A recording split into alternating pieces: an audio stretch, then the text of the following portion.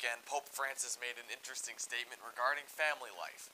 He called on the church to be more open to irregular families, such as single parents, LGBT people, and unmarried couples.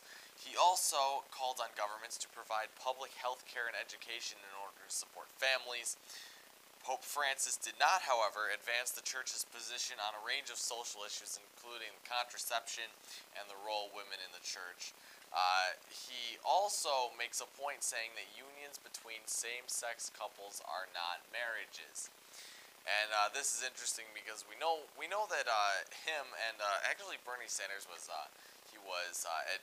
invited to the Vatican to see the Pope, and it's just interesting because we know that they disagree on a range of social issues and a number of other things. But it's good that the Pope is actually agreeing that the church needs to be accepting and more for that in that sort of way. So that I liked that a lot. Obviously, there are the huge issues in the South with Mississippi, and actually the government even calling off all of the planned visits or trips to Mississippi have been not allowed, or the government won't fund those trips if you need to visit there. And another thing I noticed was the North Carolina thing. I talked about that last week, about how PayPal actually shut down its plans to open a new location that would have 400 jobs and get that. And then actually it was funny, I did not mention this one.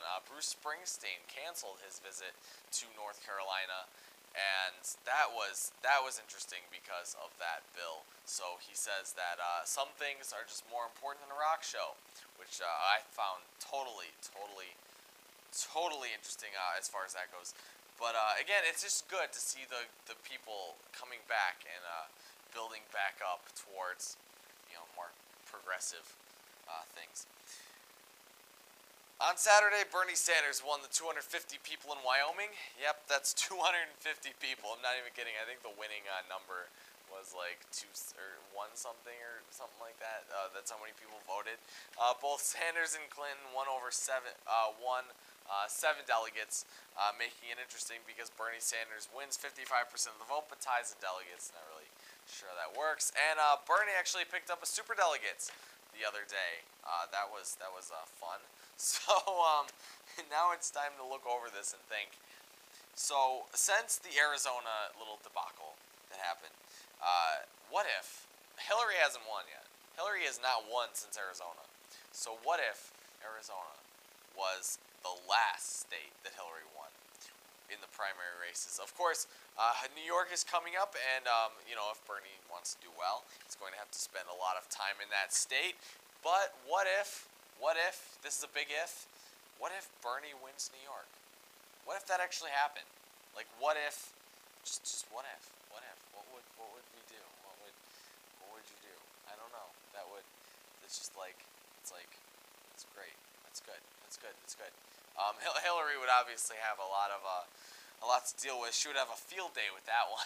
But yeah. So anyways, that does it for this show. And yeah, it was a short one today, and really have much to talk about. But yeah, it's a good time. And yeah, I'll see you guys again next time. Bye.